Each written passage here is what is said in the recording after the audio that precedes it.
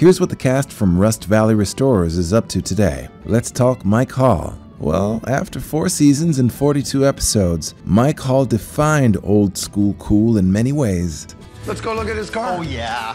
But not in terms of his business acumen. He made a decision to sell a family property filled with classic cars. The sale page stated, auto wrecker with acreage and most of Mike's cars. Includes trailer, 900 square foot shop with 10,000 pound certified hoist. No zoning, grandfathered auto wrecker, 1.4 million. Mike's plan was to sell it as a bundle, but as that didn't fare out, he sold the land first. Later on, most of his rusting 500 or so classic cars were sold. People from around North America came to look around and pick one of Mike's toys. After everything was sold and dusted, Mike supposedly managed to keep 52 cars around to play with. 52 is a lot better than nothing, let's be honest. Now, while the show's off the air and a 5th season up in the air, Mike Hall is very much invested in his Rust Brothers restoration business. His Insta is thriving with product collaborations and meetups with fans of all ages, and he's even helping the Rust Valley Restorers' producers with a casting call for a new truck show. Connor Hall is very much invested at Rust Brothers with his father. His Instagram handle still reads,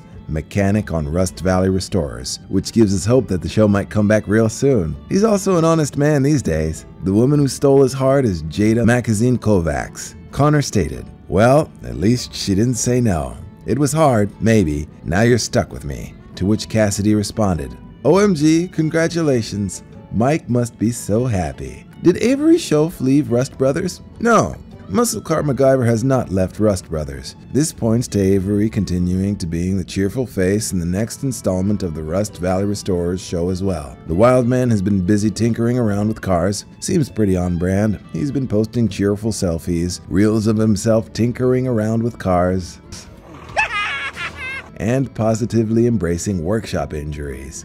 Another day in paradise. What about the rest of the Rust Valley Restorers crew? Mike, Connor, Sarah, and Cassidy McCowan are still part of the crew.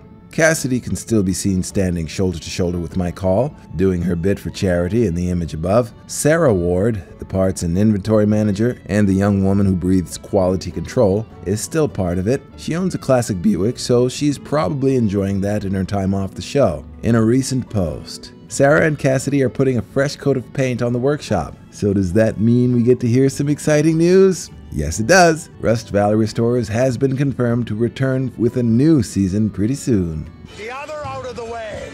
Judging by how the last 2 seasons were aired, we should expect the Rust Valley Restorers Season 5 to air around February 2024. Hey, that's all from Hot Cars from Now. Check us out at hotcars.com and see you in the next video.